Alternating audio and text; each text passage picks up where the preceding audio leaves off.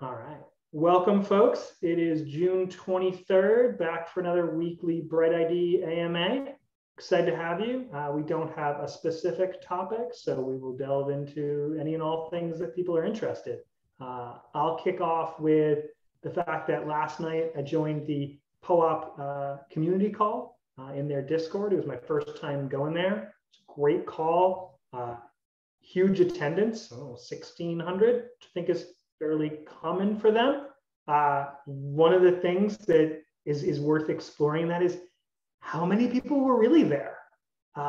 They always give out POAPs. They used the DGen bot and learned a bunch of things about how they use that. And I'm really curious how many actual humans that was. I doubt it was 1,600, but was it 1,300 or was it 300? Don't know. Love to talk more about that. But as we've talked about a couple times now, I'm really eager to figure out good, easy integrations for BrightID and POAP to work together. Right? There's no reason that any one actual human should obtain two POAPs to the same thing. And I think BrightID can help with that part.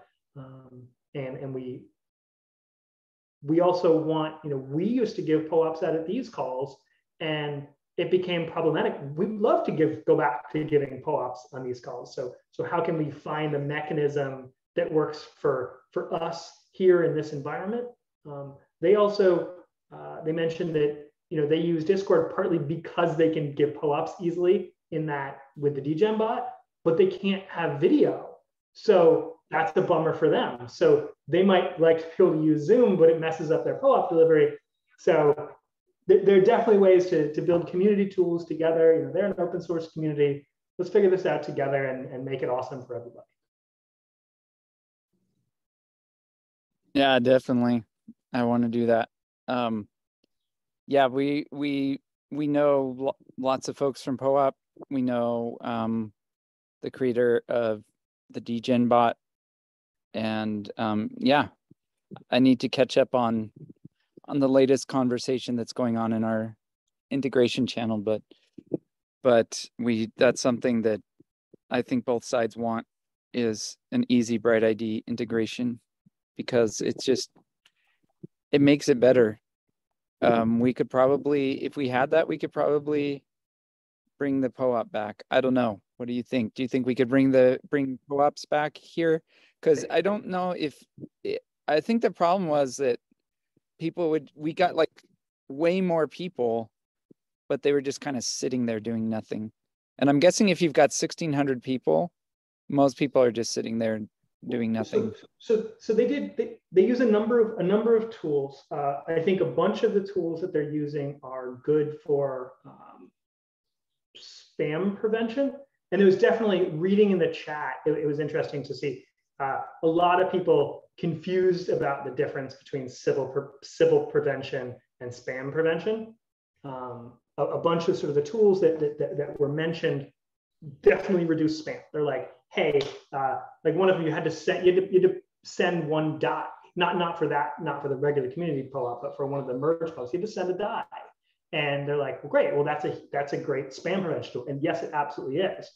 But that's nothing stopping from like if you're willing to pay multiple die, you can certainly send multiple transactions. So effective spam protection, not civil protection. Also, they're saying, oh, there should be reCAPTCHA. And reCAPTCHA, again, is a great tool to prevent spam, but I'm perfectly capable of doing multiple reCAPTCHAs. They're a little bit pain in the butt.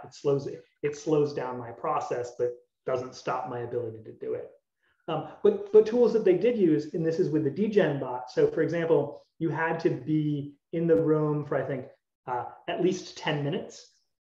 And that was like a thing just tracked by the DGen bot itself. So no one had to manually do that. And at the end, you tell the bot, you go into the channel, you press the /claim command. And if you met the criteria that had been set out, it sent you the link. And if you didn't meet the criteria, it wouldn't send you the link. So I thought that was pretty cool. So they use Discord Stage to host those? Yeah, I see a nod from Mr. Mojo. And Mr. Mojo, you ran that meeting, right? Yeah, I'm like one of the main content creators for it. Awesome. You sound like a radio announcer when you're doing it. Do I? A little bit. I try. Yeah, I wish I had this microphone. I don't know if you can see it because of the blur. I wish I had this microphone yesterday, but my internet cut out at like 5 minutes before the show. So it's like, let me whip out the laptop really quick and tether to my phone here and hopefully get all this set up in time. It was very fun to last second have to reset up everything, but hey. But yeah, using the DGen bot is something that we've been using the whole time. In fact, it's because of that distribution method. It's the reason why we decided to stick to Discord and why we have spoken with some other POAP distribution people who we have asked them specifically, like, hey, could you build something that could we like have that could be great for video format distribution, because it is an issue right now. There's things like the Magic POAP dispenser, but even then, that can break every now and then. If you just put up the single QR code, then it don't matter, right? You just boom, you pluck that QR code, it's out there. If you have a secret word, what I've been noticing with secret word is, especially with Twitter Spaces, it's like, okay, here's the secret word. It's only open for like 5 minutes. So it's either like you hear that secret word and you get it right there and then, or you don't get your POAP at all. And that's kind of an issue too, because I don't want to sit in a call for an hour or whatever, have to get up, or I disconnect, or I mishear what something is, and now all of a sudden I don't get it. So DGen bot's great in a way where you're in there, you're being I hate the word being tracked, but I mean, it is what it is. I mean, we can't see it, so we can only see like who we could see your username if we put it in, but like it's not something that I would necessarily want to do. That's why I kind of like BrightID, because it's like, okay, I know for sure that this username was here for this long, and like they're allowed to have it. That's why I like BrightID.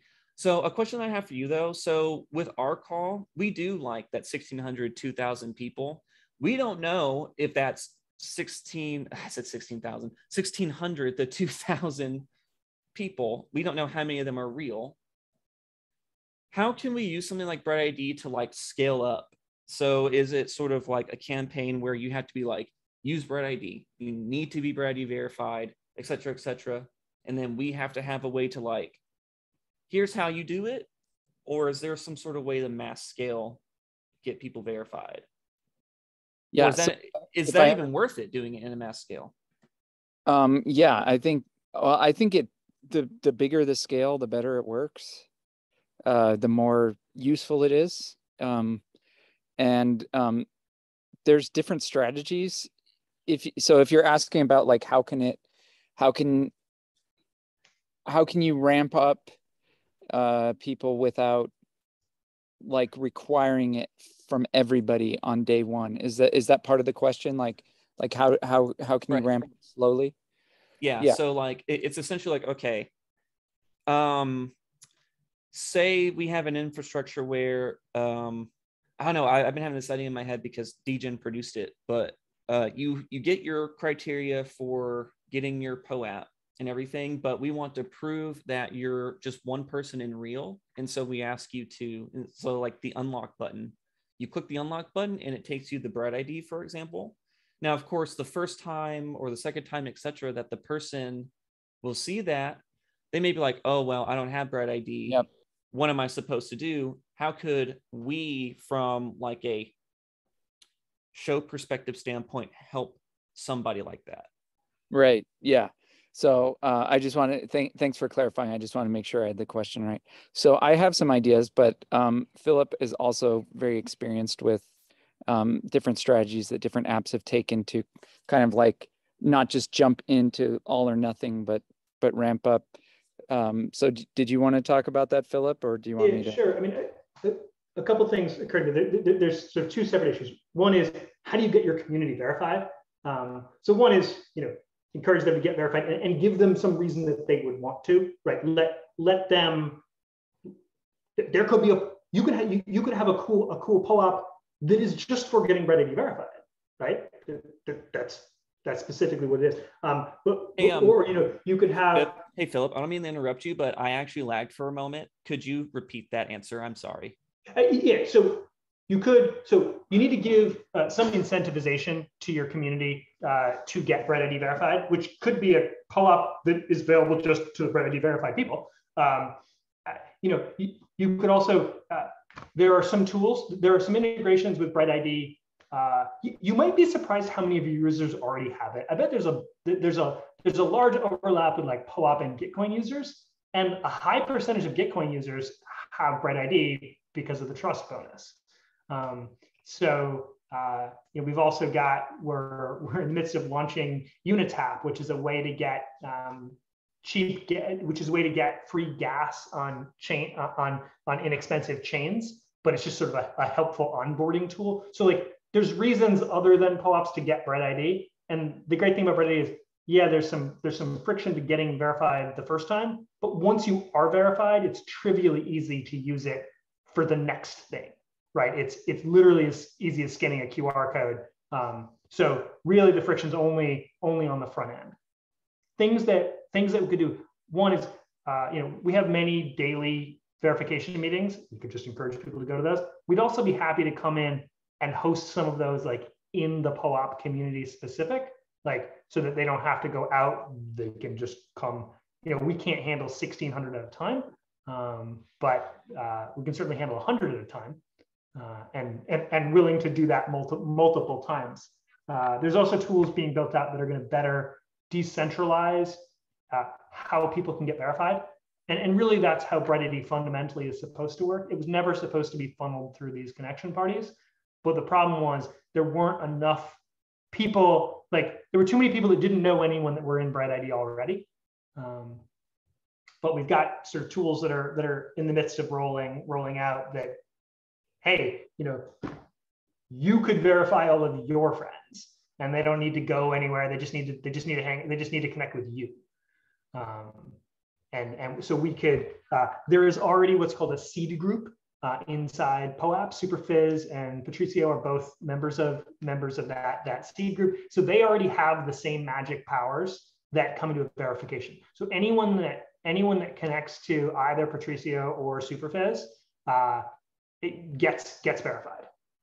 And we could make more members of your like internal trusted community have those same superpowers. Happy to do that. We just need to get to them. But as long as like those folks trust you, it's easy to without their permit, without anyone's permission, they can simply add you to their seed group, and then suddenly you have those magic powers.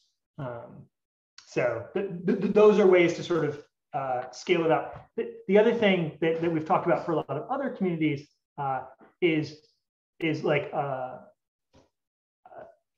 situation where you get something a little better if you have BrightID for a while, and then eventually you require it. So you'd be like, you could even have maybe two versions of the same POAP. There's like the regular one, and then there's the one with the gold one, which means you're BrightID verified or something.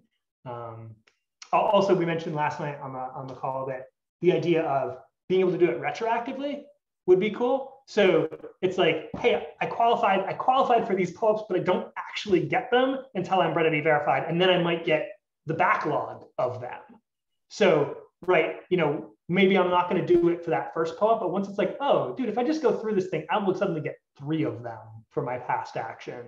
That might be more motivating. So I really like that idea. Yeah.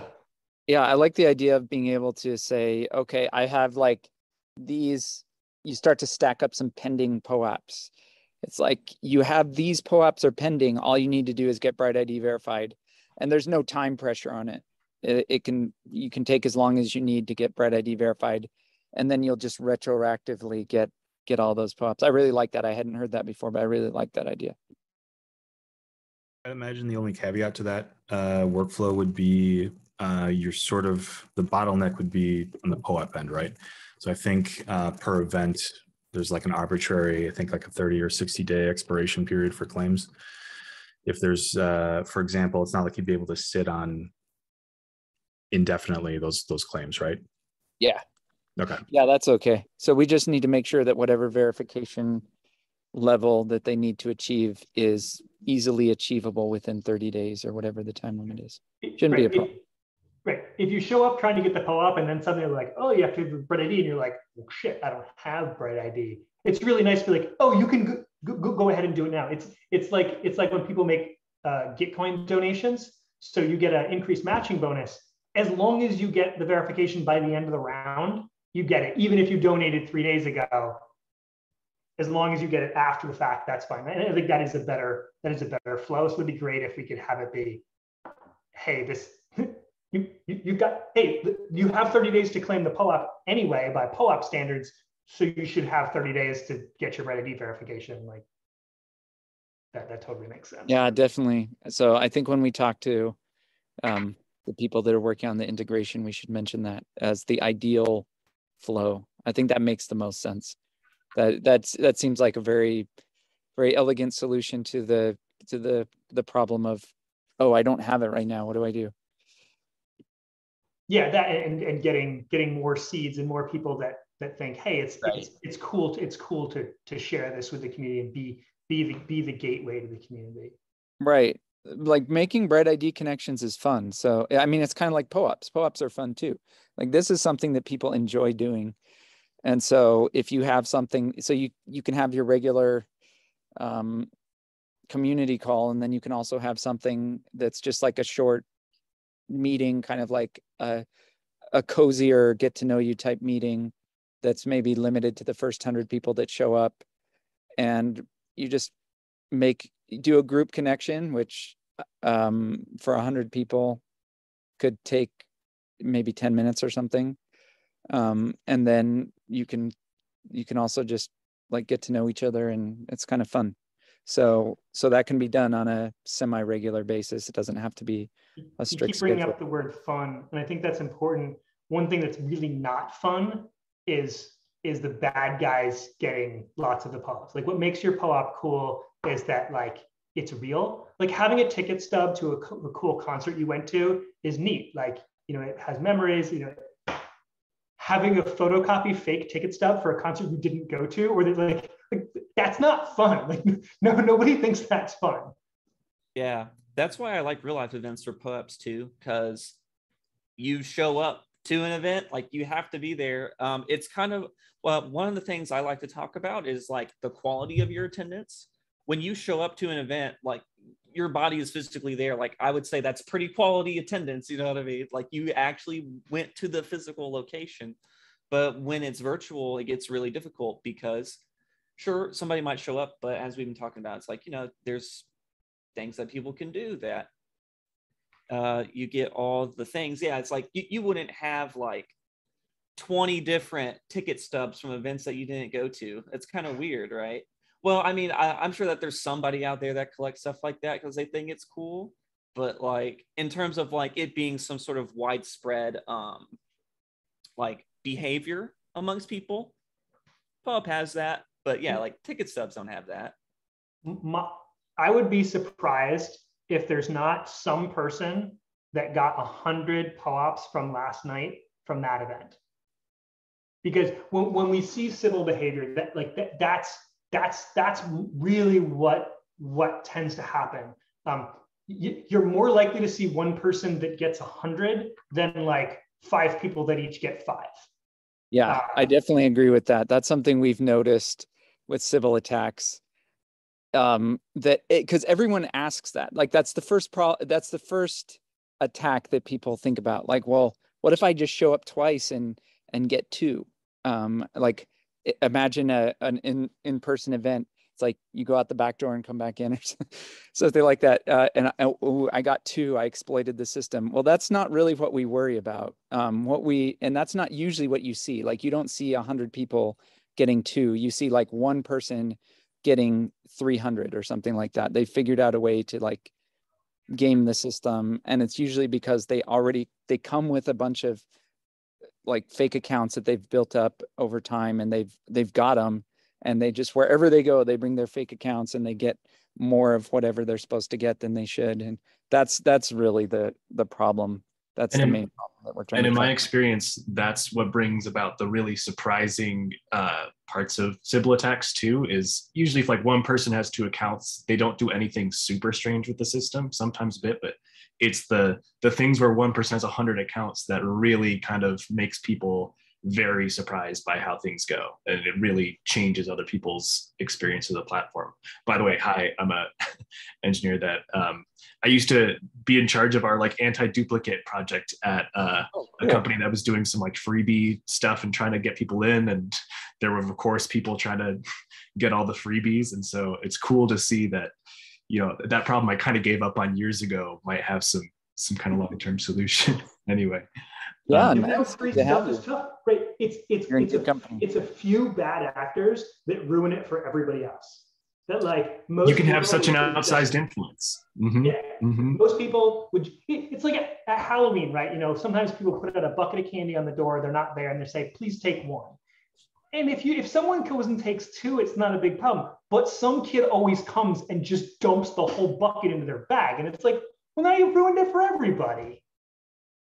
And we just see that time and time again. Yep. And like you notice, you gave up on the problem because it's so hard. So it's not a thing that we should try to solve on a project by project basis. It needs to be a big communal, like public good solution that any project that wants to use that solution can easily tap into, like without there being barriers, without there being exclusion, without there being significant cost.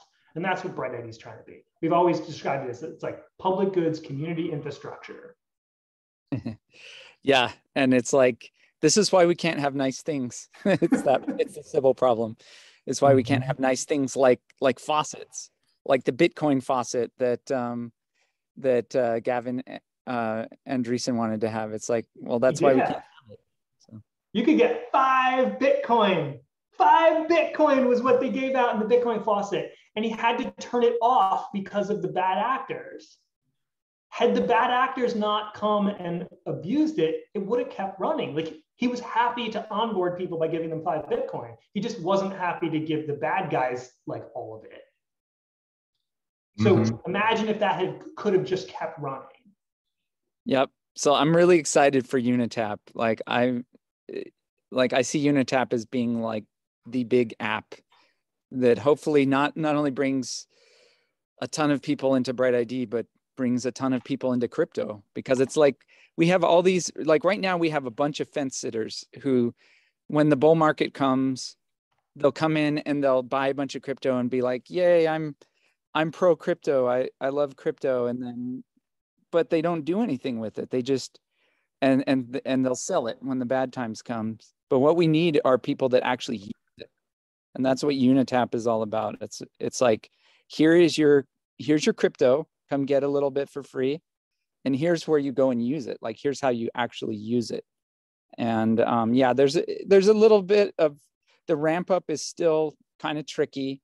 Getting things like MetaMask is still tricky for people, but like that's what we're trying to solve. And so I'm really excited for Unitap. I think it's Gavin Andreessen's dream that finally realized.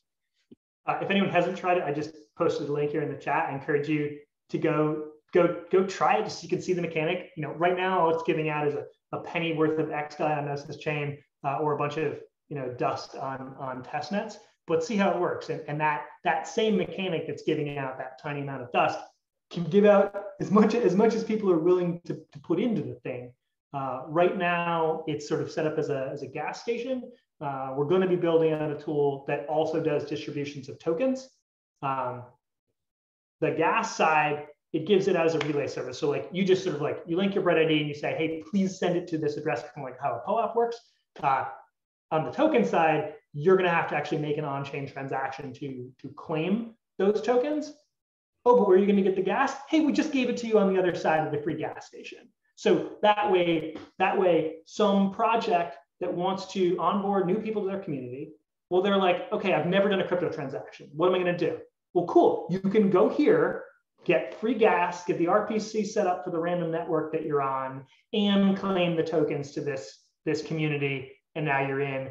and it's a unique person. You're not getting bots and spam, and we want that to just be wide open and available to any and every project and chain that would like that, and tons of them need it. So we hope it can just be a quick, easy place to onboard people, because we all know it's hard to onboard people on crypto. If you've been here a while, you take it for granted. You know, I use MetaMask every day. I helped a friend recently set up a ledger and MetaMask. You know, he's a smart computer guy. It took us 45 minutes and he was confused and he had me right there, and it's still hard. Imagine if you don't have a friend that's used to doing this, like going in blind. It's worse than us insiders think it is. I mean, we all started at step 1. So like everybody starts with 0 XP and we build up from there. So just think about the first time you ever interacted with this stuff. And some maybe had a better time than others. I know I was like, what the heck is all this? So yeah, I could totally see how even like smart tech people when they're first seeing this kind of stuff can get very confused. And that's why when you have those seamless and streamlined experiences, like you're trying to create here with Unitap, especially being able to onboard. I actually really like that idea. I know that like Trader Joe on AVAX, whenever you first bridged over, they would sprinkle a little bit of AVAX. So you could at least do like 1 transaction on their platform so that you could like, you know, get more. And I always like that idea. And so to see it being repurposed and reincorporated into something else, excellent, like awesome. I love that I just learned of this. Yeah, I think we'll get Avalanche on there. Yeah, you had something, Victor? Yeah, I mean that sometimes that is true, but the necessity sometimes make the human thrive, because I mean there is a lot of people that happen with the smartphones. There is a lot of people that doesn't have anything to do with computers, with technology, but in the moment that their friends, their buddy, I mean the old people that doesn't have anything to do with technology, their friends and the buddy was using Facebook or using WhatsApp groups, they have to start using smartphones. And right now there is really old people that never in his life touch a computer, that they have Netflix in their smart TVs, and they know about that because the necessity to do it forced them to learn about it. So sometimes you doesn't have that necessity with the crypto space. You don't have the necessity to be here because you have your bank accounts or you have that kind of stuff. Or you don't see the really advantage of this decentralization or that kind of stuff. So the people are not forced to learn. So it will be difficult every time because they don't have the necessity in their real life to do that transition. Yeah, I think once people start seeing like all of the things that, like a bunch of the real life things transition over to crypto, like paying your rent, and once people realize that it's just having programmable money is just so much more convenient than working through banks. Once people actually get that, I think that's when we start to see it. Like once like right now, a landlord can't say, oh yeah, I only rent, like if you want to rent my property, you've got to pay in crypto. Like right now you can't really do that. It's too exclusive. But I don't know, maybe someone will start doing that. Maybe you'll start looking at Airbnb and you'll be like, man, I guess I need crypto to go to these places. And so streaming paychecks, you know, like when I first saw Sablier, you know, it was just eye-opening, right? Most people, you get paid every 2 weeks. Why? Like that's a weird remnant of an old system. Why shouldn't you get paid every second? I don't see any compelling reason. If that can be a thing, well, why not stream? You know, it's like, hey, you get $60K a year in your salary. Why shouldn't that just stream? Kind of off topic, I have a question on more BrightID stuff, if that's all right. Yeah, it's cool. I hadn't heard about Unitap before. Love that. And I love that being built on top of BrightID. I think you guys had said in maybe it was a Bankless thing way back, you wanted to, you know, have a lot built on top. And I'm curious, what else is being built on top right now. Because I have something that I'm kind of looking at. And we were saying fun events that get people to do BrightID stuff, but also I think one of the draws would be the benefits that they get from BrightID stuff, like being registered in Unitap. And so I'm curious, what's the kind of state of people building on that right now? Are there a few groups? Are there forums? Are there? Someone can post the link to apps. Yeah. So there's the link. It's Unitap, and if there's a link there. So the biggest integration so far, Gitcoin has been one of our biggest all along. You get more matching, and you get the highest amount for BrightID integration of any of the trust bonuses, because it is both fairly Sybil resistant. Even at they're using the lowest level of Sybil resistance that BrightID offers, but it's still quite effective, and it's pretty easy to do. So Rabbit Hole is another monster integration for us. So Rabbit Hole's been kind of funny. So there you can do sort of learn and earn activities. You go actually do on-chain crypto activities, and you can earn tokens. And at times they've been frustrated by the bottleneck that is BrightID. That, oh, like our users have to go jump through these hoops, and some of them don't want to, so like we lose people in the funnel.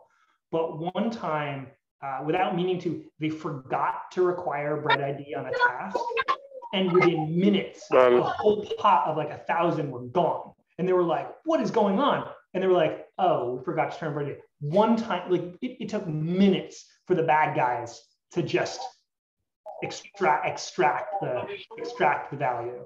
So yeah, the bad guys really are bad. They want to take every bit that they can, unfortunately. And hey, I'm sure they live in harder situations than I do, and like, you know, they need to feed their families and whatnot. But Rabbit Hole and the partners that it works with, they're not trying to give all the funds to one person. They're trying to give it to unique individual users. Mm-hmm. Yeah. Cool. Yeah. I mean, what I'm looking at doing is I have some kind of online theater group stuff and some in-person theater group stuff that we've been playing with, some crypto apps for just attending.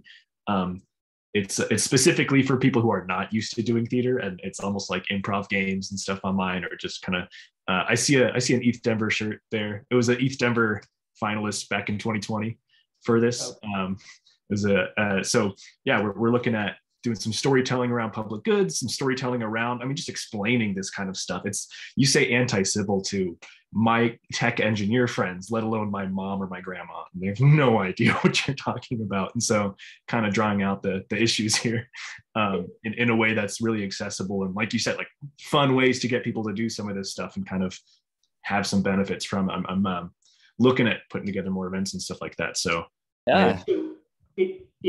If it's like a regular event and like you're going to be there and actually interacting with people, right? So again, you could become a BrightID seed, and then all they need to do is connect to you to become verified. So they don't need to jump through hoops. And really, BrightID works better in person than it's okay online. It's better in person because then like you know like you're touching them. It's easier to remember. It's easy for them to connect to each other. And connecting BrightID in person is funny. It's actually fun. We watch people like smile and laugh when they're doing this.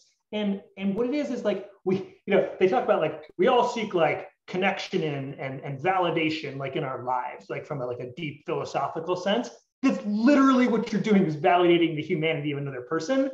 And it feels good to have people validate you. And like that, like it doesn't seem like it would be fun, and it's not. It's fine online, but it doesn't evoke emotion the way that it does in person. People like doing it in person, like at conference. Unfortunately, our team is really not the conference going folks, and with COVID and whatnot. But like BrightID verification at conferences is fun. Yeah, it's definitely a venue I want to do a lot there. We do some in person. I'm in Denver, so there's a group we're trying to get that. I mean, the theater stuff's fun too. I think it's more fun, especially for non-techie people, for the same reasons though that you're saying, of being in a space with people and validating each other and listening to each other and making fun of each other and what all of that nonsense.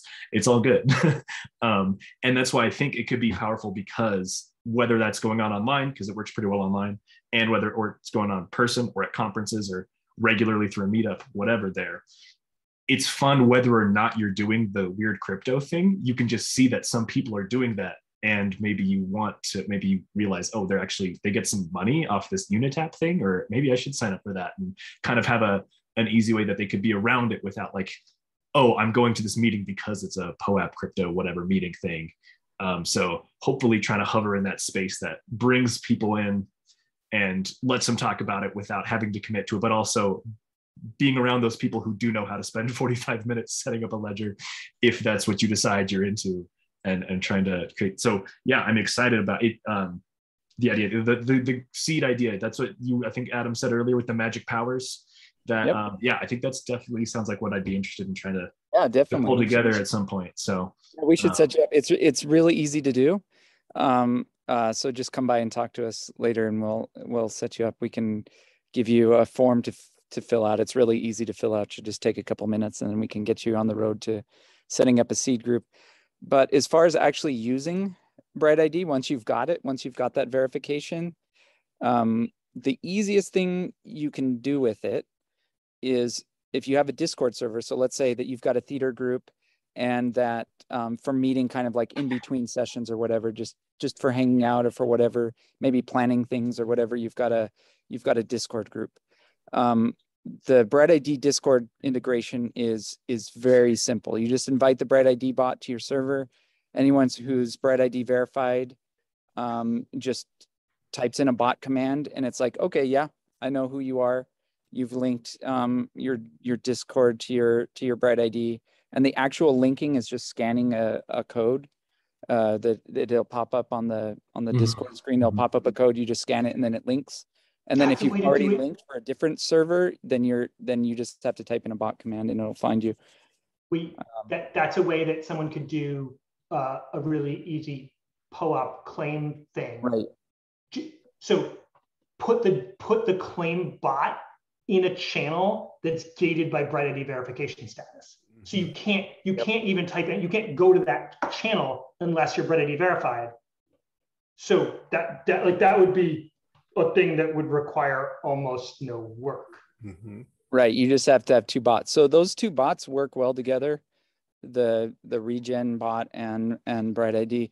There's been talk about like merging their powers into a single bot, which I think we'll do at some point because it just makes sense. But yeah, you can invite both the POAP bot and the BrightID bot to your Discord server, and you can just start using them right away. It's almost no effort. Do you find that those help with, the kind of moderation and or keeping out spam and stuff like that from the gated channels? Yeah, I mean, right. We're sure that there are civils in the low level of BrightID verification, because we intentionally set the bar low enough that it's easy to get. It's not a heavily, there's no bots. Everybody, we know people have civil accounts, but we're not aware of any instances of there being bot accounts where there isn't somebody that actually like went through and jumped through the hoops personally. It's like, hey, yeah, you can go to multiple verification parties.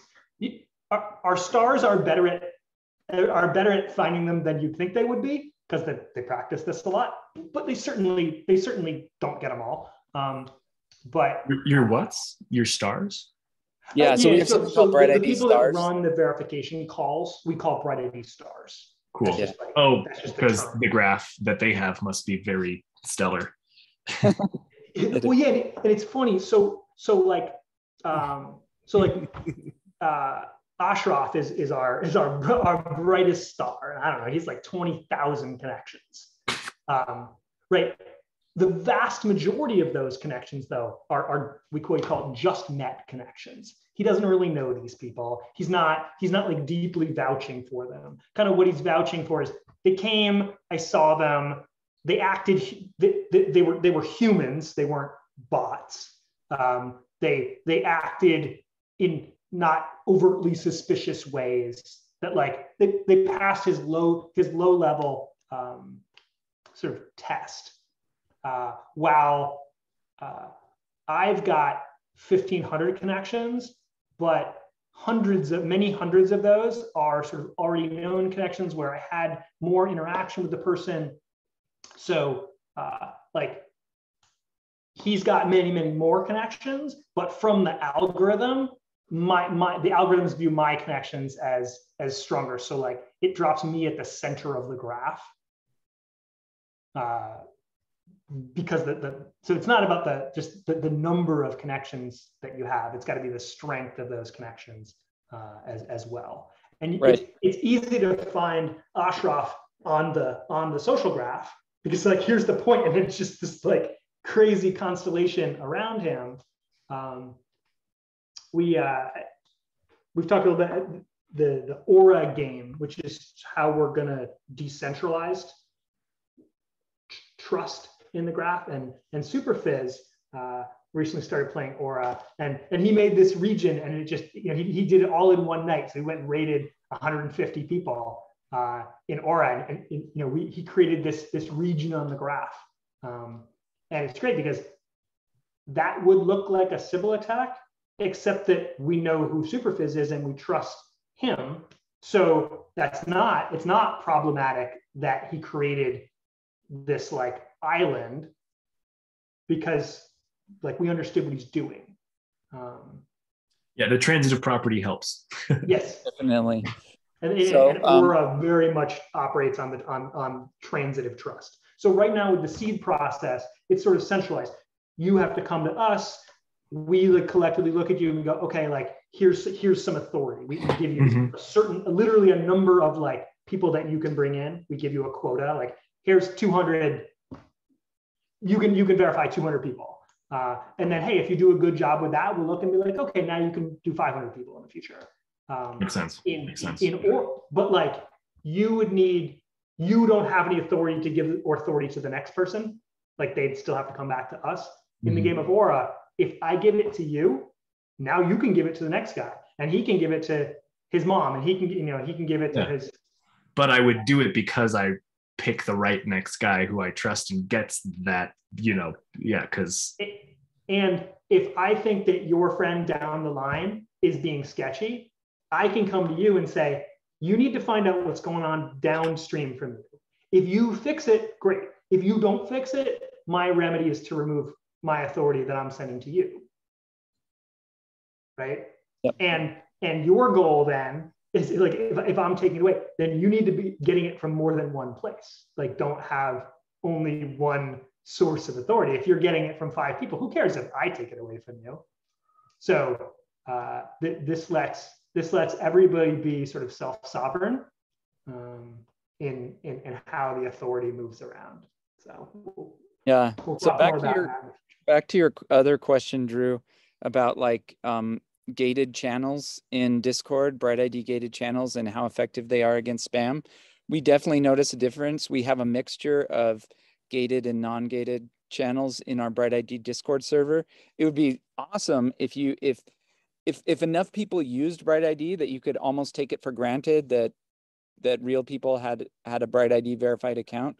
You could use it as like a gate into your server. Like you can't even come in the server unless you're BrightID verified.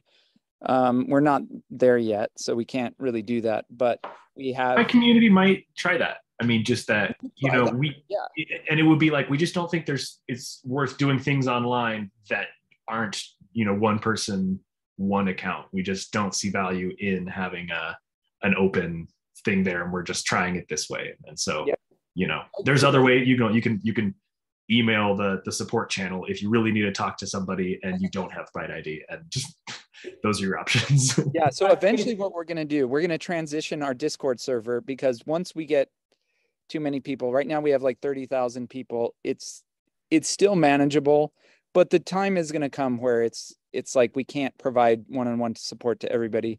So what we're going to do is we're just going to have the channels that you can get into without being BrightID verified are just like frequently asked questions, instructions, that we've compiled from like years of gathering answers from people on what the common roadblocks are to getting verified. You've got it. So you've got to kind of like self-serve, or hopefully you'll have a friend. Like that's the best way to become BrightID verified, is because you know someone and they help you get verified. So hopefully you can get past that process. If we'll just have like these static channels where no one, you're not interacting with someone, but you can at least see like, these are the instructions, and then you've got to do that. Once you get past that, once you become BrightID verified, then it unlocks all the other channels. So that's eventually what we're going to do. But also, so as far as like the spam attacks that we've seen, way fewer spam attacks in the BrightID gated channels. The only one that we've seen, there was a really bad one. And what it actually did was, if you clicked the link and did the things that the spam message was telling you to do, it would steal your Discord account. And the problem with that is it was stealing accounts of people that were like already BrightID verified and, this was their real actual account. It stole their account, and then it would spam out the message again. So that was something that none of the moderation stuff tools that Discord gives you could handle that attack. And I saw it on a ton of different servers had this problem. Wow. And it was something that only Discord could solve. So we were basically just like, man, this sucks. Like, when is Discord going to solve this problem? Because we as moderators can't solve this, because when it's like taking over people's accounts, we can't like, do we ban that person knowing that that's actually their real account? Like, it was really tricky. But other than that one, for everyone, yeah.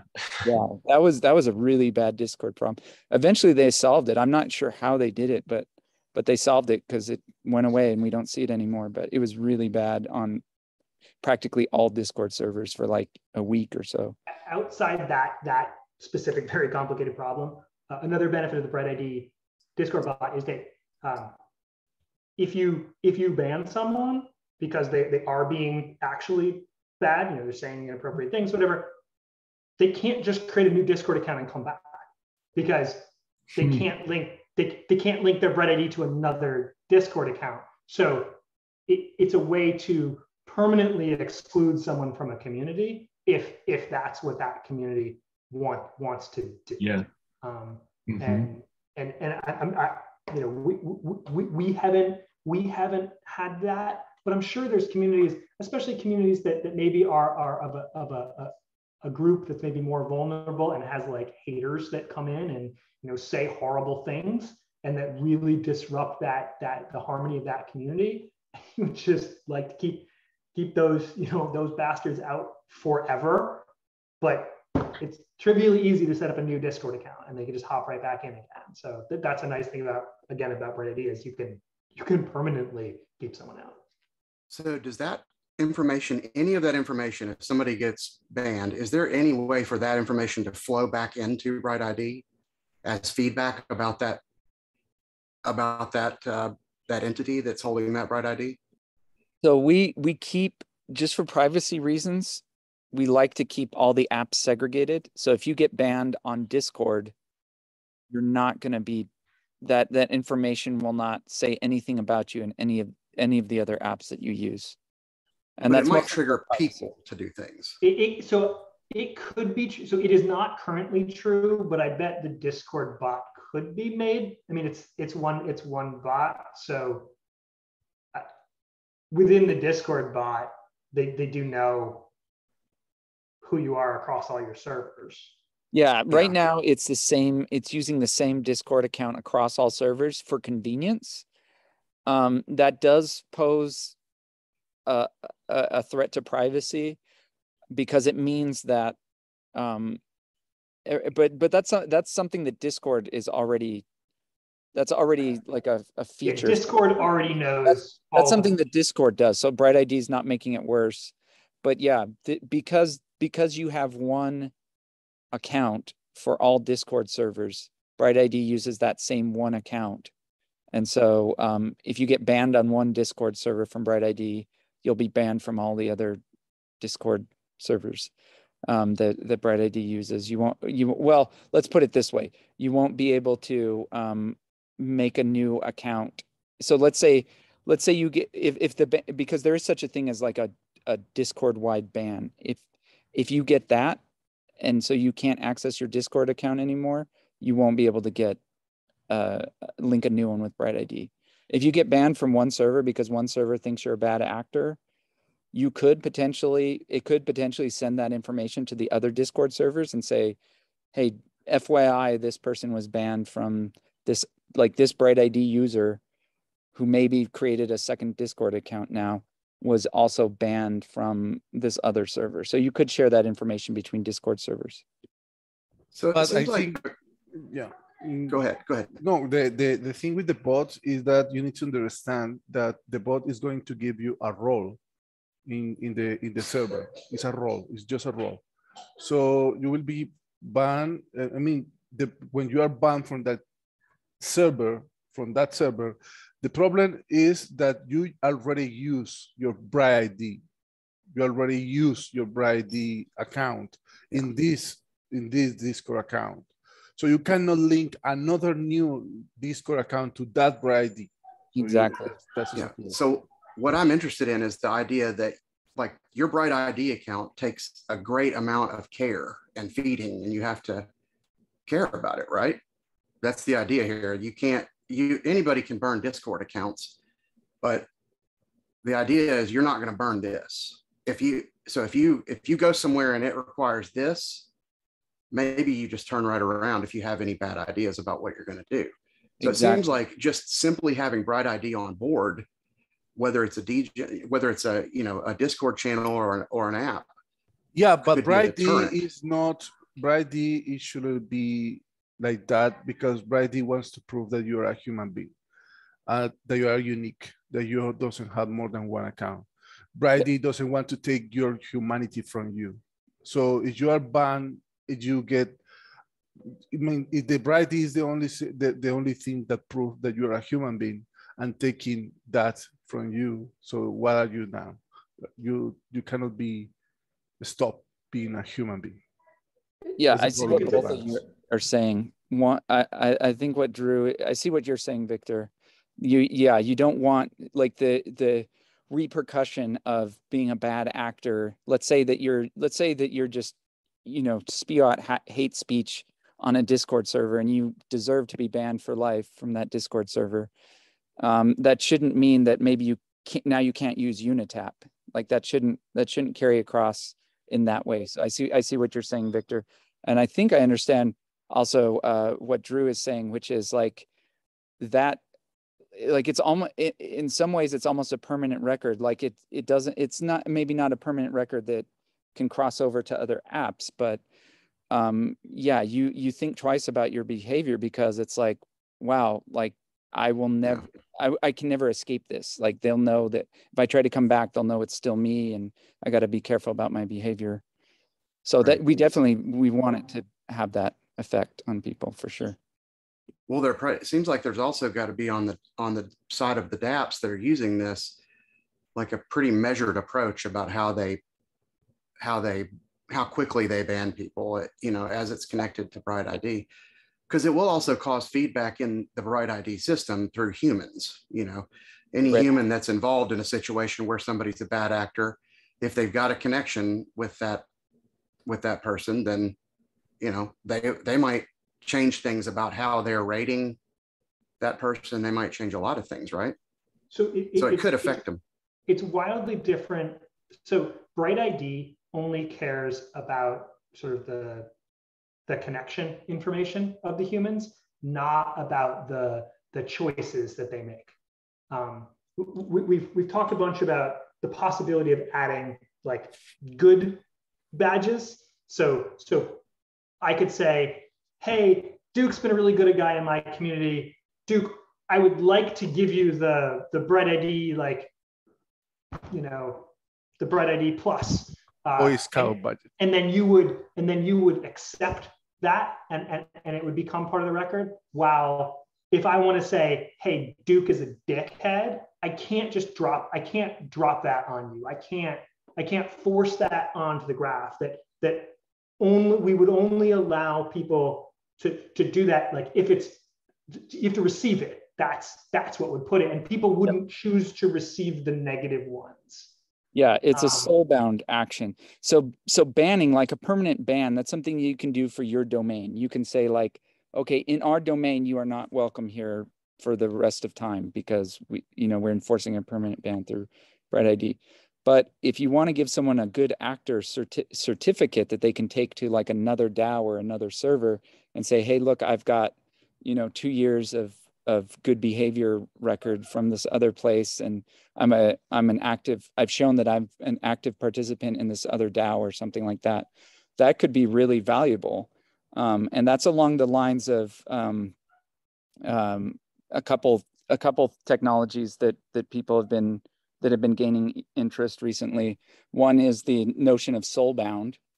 So BrightID has been working on soulbound tokens, and there's been some talk and research on it recently. But in our implementation of it, a soulbound is something that you have to accept. You have to say, yes, I want this soulbound. I want it attached to my BrightID. Then you can recover it. Even if you lose everything, you lose your wallet that held the token, you lose your BrightID, you lose everything. You can go back through social recovery, which is a feature of BrightID, get your BrightID back, and then get that token back using a rescue operation. They'll take it out of the old wallet that you no longer have access to and move it to your most recent wallet. So that makes it soulbound, but no one can force a soulbound thing on you. So that's why it's good things and not bad things. And then the other thing is the Gitcoin passport. You may have noticed in this recent round of Gitcoin, they use something called a passport that's a little different than the trust bonus. And the thing that's different is it's not some centralized thing that sits on their server like the old trust bonus did. Instead, it's this decentralized self-sovereign thing that you have control of. You get to basically create your own passport. If for some reason you say, well, I don't want anyone to know that I'm a proof of humanity user, so I'm just not gonna add that to my passport. That's your choice. You are in complete control of this self-sovereign thing, and like BrightID is one of the things you can add to it. So you could imagine a passport where you collect a bunch of different stamps from different apps that you've used that say like, okay, you're a good user in this app, you're a good user in that app. There's a little bit of a trade-off there, because if you want to stay anonymous or pseudonymous and you start collecting a bunch of these, it's like, okay, people might be able to figure out who you are based on the different things you've collected in your passport.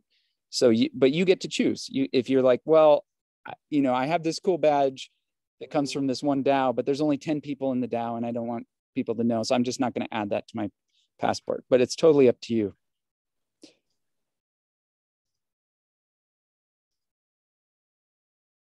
So once I accept this token, it's tied to me, and I can recover it if I need to, so that I can do things with it. I can change state with it or change state around it. But once I accept it, it is tied to me in the blockchain, and I can't remove it. Yeah, it's tied to you as a person. So you can remove it. The way you remove it is you just stop using that wallet that it's tied to, and don't recover it to a new wallet. And that's how you lose it. Because it's tied to your BrightID. Yeah. account, So those tokens are in a right? wallet, and it's tied to your person. But if you want your person to kind of, okay, so let's say that you have a new wallet and you want to like start fresh, but you want to keep the same BrightID. You could just choose not to recover the things that were in your old wallet. So you could kind of start fresh that way if you wanted to. So what I'm interested in is the idea that once this thing is tied to me, then that's all BrightID is doing. They're just providing a token that I've accepted, and that's it. That's as far as we're going. Yep. And still no one can tell which BrightID controls that wallet. They know that wallet must have a must be a BrightID user because that like thing required BrightID to get it, but you don't know which user it is. Okay, so that's what I'm curious about is now if correct me if I'm wrong, but what you're saying is application builders can't just build things that reference that and use it to make changes in my life without me being aware of it because it's not tied to BrightID. It follows the same way BrightID works without having to give anything away. Yeah. That's what you're saying this is. Yeah. That sounds accurate. So it's up to you. It's like opt-in. So let's say that a community says, okay, because we have so many applicants trying to get into our DAO, we're only accepting people that are from one of these 10 DAOs. Like you have to have some experience with one of these 10 DAOs, otherwise you can't join our DAO. Then what you could do is you could say, okay, sure, I've got this other stamp of approval that I got from this other DAO. It's tied to my BrightID. I will choose to share that one with this other DAO. And that's something you can do. So it's up to you. And maybe you have 3 of them, but you only want to share one because you only need one. And that's fine. Right. If you put those 3 in the same wallet, well, then they're gonna know that one person controls those 3 because you gave them your address, showing, okay, this is my address, and look, there's 2 other stamps in here. Someone could figure out that, okay, well, whatever person this is the constellation of these 3 communities. Or if you could have put those 3 stamps in 3 different wallets, all BrightID validated, but there's nobody that can see that those 3 are all connected to the same BrightID. Like only you know that. But then at some point, someone's like, hey, we're gonna, in order to get into the Cool Kids DAO, you need to prove you need to have 3 of these in one wallet. Okay. You could use the recovery mechanism to get them all into one wallet, but that's an operation you chose to do. And yes, that outs that one wallet, that one wallet, those 3 things are one person. Oh, and you can, because of the blockchain, you can see, hey, it transferred from wallet A from address A to address B, and we can't hide the hops between wallets because that's just the blockchain.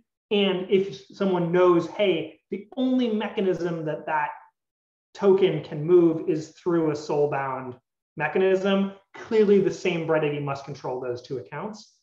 But again, you don't have to do any of those actions, but the blockchain does leave a perfect trail. So depending on how much you want to be known about how you're using this, you could choose to exercise data hygiene that gives very little away, or you could choose to exercise data hygiene that gives a lot away, in which case you'd have a lot of leakage. And I actively do both of those things, and probably a bunch of you do too. So I've got one account that I'm very public about that I use for all sorts of things. It's got tons of co-ops in it and different communities that I'm a part of. And then I have other wallets that I try to be really, I'm sure I still screw up occasionally, and that there's some people that can figure it out, but not just by looking on chain. They need to have some other data. I don't know, a lot of people go to Zerion. And early on, before I was really thinking, I went and put a whole bunch of my wallets into Zerion so I could check the balances. And then I was like, crap, those wallets have never been linked online, on chain in any way, but I just told Zerion that they're all mine. Oops. Yeah. And it's the same with making BrightID connections. It's like, you have to be a little careful. So I'm not careful because I don't care, because everybody knows my BrightID identifier. Everybody knows it. It's easy to find me in the graph. I don't care. But you could be a lot more careful than I am. If you needed to or wanted to stay private, you could be much more careful about your BrightID, be very judicious about who you connect to, make sure that it's not someone who's going to out you, and only make the connections that you need to get done what you need to do. And you could, and we don't make any guarantees of this, but you could potentially stay anonymous within BrightID and still be BrightID verified. It is very easy to slip up, just like it's very easy to slip up on blockchain. It's very easy to just, like we were talking about, go to a conference, make a bunch of BrightID connections. Now all those people know who you are on the BrightID graph. And if someone wanted to tell someone else, like, oh, hey, like I just connected to Adam, look, you can see on the graph. Now they know, like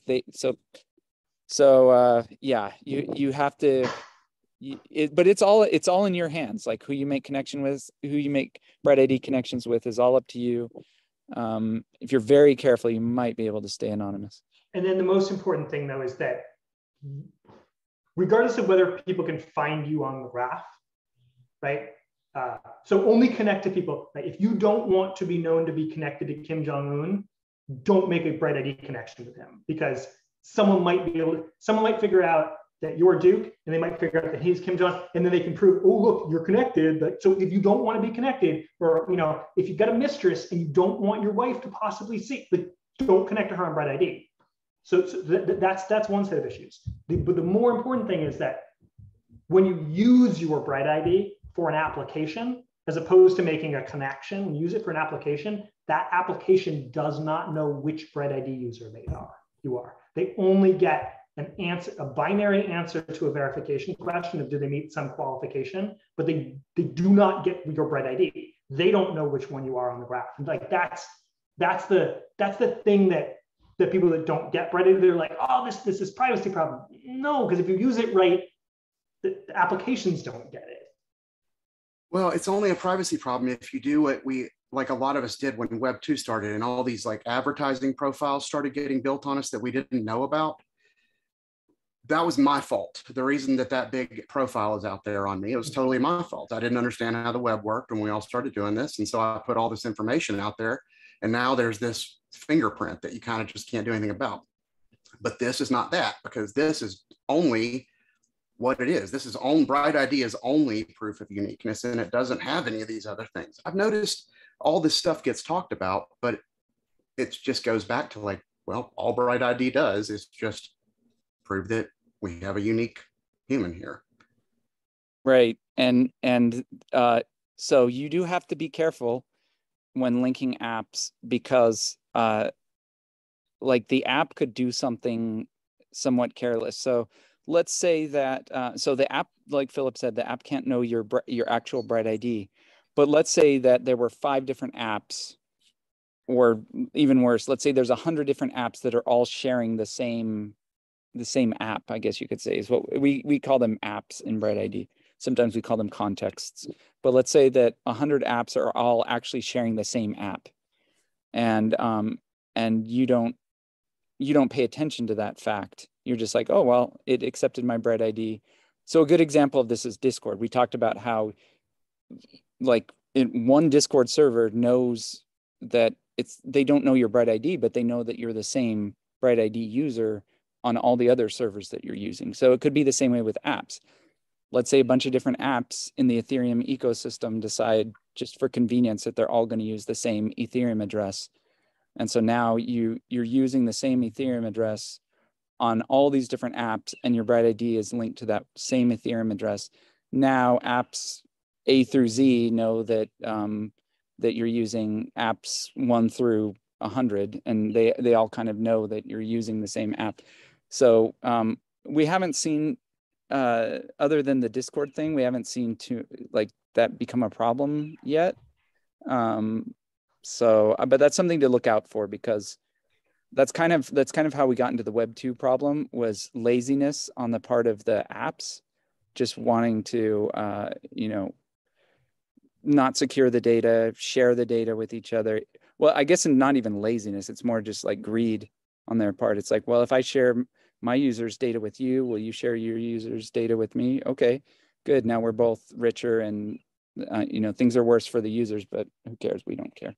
So yeah, we have to be careful about stuff like that, because it could creep into BrightID as well. We haven't seen it yet so far, though. You go to an application, it uses BrightID, and then it says, hey, what's your name? and you give it your name. Well, now it knows your name. BrightID didn't give it your name, but you did. and some other application, you asked for your name, and great, then they have your name.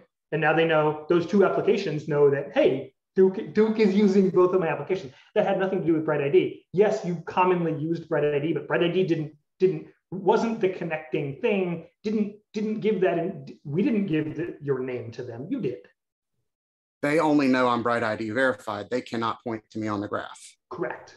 Right. And so if you want to be really careful about that and not have linking between apps, well, first of all, you have to avoid doing things like giving names and email addresses that are the same, because that's going to cause linkage. But if you want to be careful about BrightID, apps in BrightID are required to use some sort of unique identifier. And sometimes just out of convenience, they'll choose, let's say, an Ethereum address. So if you use the same Ethereum address across a bunch of different apps as your identifier, your unique identifier, then that can link you between the apps. So if you want to be really careful about that, you just have to basically use a different Ethereum address for each app. That's how you would do it. And that's actually where Unitap comes in handy again, because you can just go to Unitap. There's no linking between your accounts. You can pick up, like you can go back once a week and get a fresh wallet address with gas token in it. Yeah, so that's a good that's tool. where we link all our addresses when we send ourselves gas to get the address going to begin Yeah, when with. you send gas, exactly. If you're like, oh, I just made a new address, but it needs gas, so you use your other address to send it. Now there's a link on the blockchain linking those two accounts. If instead you went to Unitap and a week later got gas into a new address, there would be no link between those two addresses at all. And that technology, really the technology that no one can pinpoint you on BrightID has a name, right? Blind signatures. So it's a technology that BrightID use specifically for the projects or applications cannot pinpoint you inside using the information that BrightID needs to process all the transactions, that kind of stuff. So no application knows who you are really. The only thing they know is that you are a BrightID user, a verified user.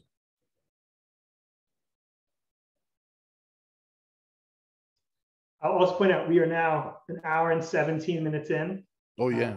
So happy to answer any last burning things, but otherwise we should wrap. There is a question in the chat about how to get B2 verification. So I don't know if you want to address that or what. I mean, the short answer. So at this point, the way you get B2 verification is by making already bilateral. So each of you saying already known about the other person. You don't get it. The system is going to give it to you automatically. You need to start making connections with more people, and the system will get it. I mean, the system will give it. And there's no magic way to get it.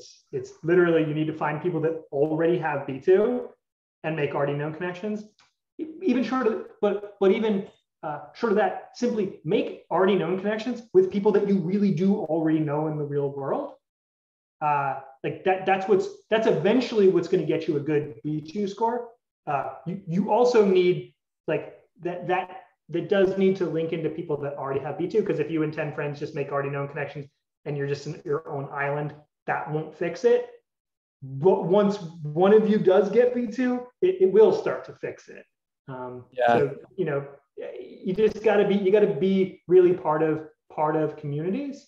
Don't connect with strangers.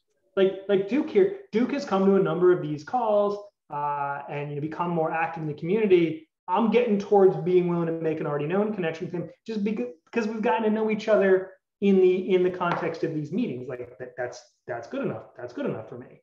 I'm not ready to send him as my recovery connection, but already known, yeah. And suddenly he gets B2, and then he can start helping other people get B2. So already known doesn't mean face-to-face in the real world. It just means close enough connection through some medium that I know you, that we know each other. Yeah, it's really a self-defined thing. Already acquainted, is maybe a better. When I think about it, my biggest criteria is would I remember that I made that kind of connection with that person? That's really, because like I've got a bunch of connections with just met connections with people. if they walked up to me, I would have no idea who they were.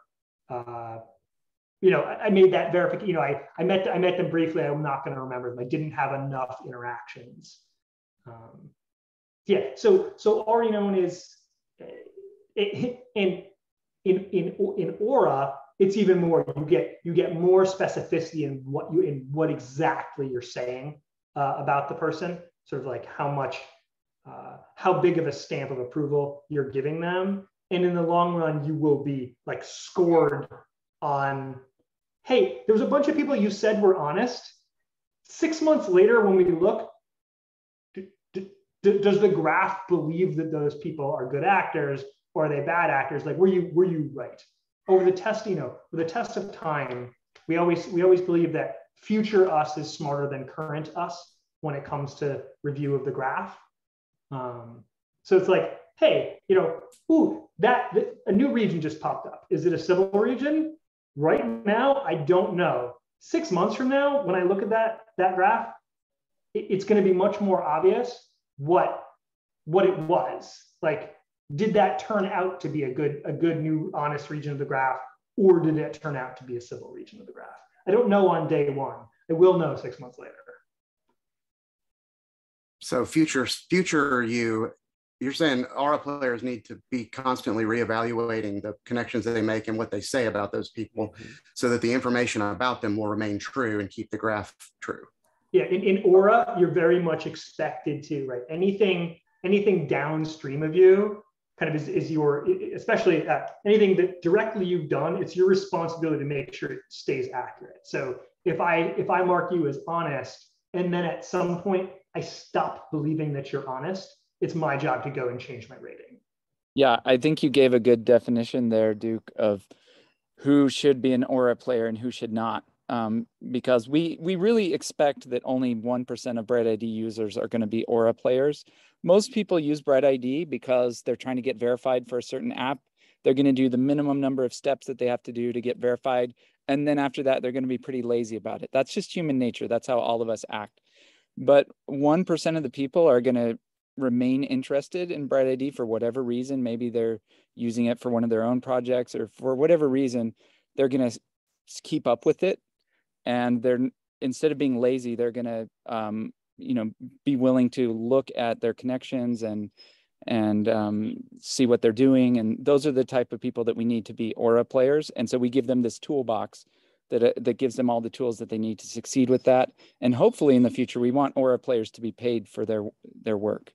So we have a very basic mechanism that could work for that, but nothing yet as far as payment. But that is our future plan, that Aura players should get paid to do that. It's a valuable service. All right, I'm gonna wrap this recording now.